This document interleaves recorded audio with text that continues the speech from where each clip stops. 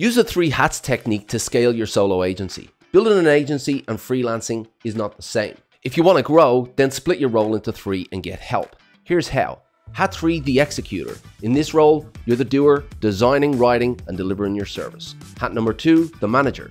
In this role, you're the organizer, creating systems and managing workflow. Hat number 1, the executive. In this role, you're the visionary, plotting goals and planning strategy. Here's how to use the hats to grow. Phase 1, hire other executors and remove hat 3. With this time, you'll be a better manager. Phase 2, hire a manager and remove hat 2. With this time, you'll be a better executive. Phase number 3, hire an executive and remove hat 3.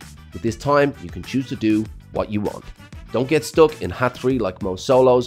Bring in help and get the growth ball rolling. Follow for more brand strategy.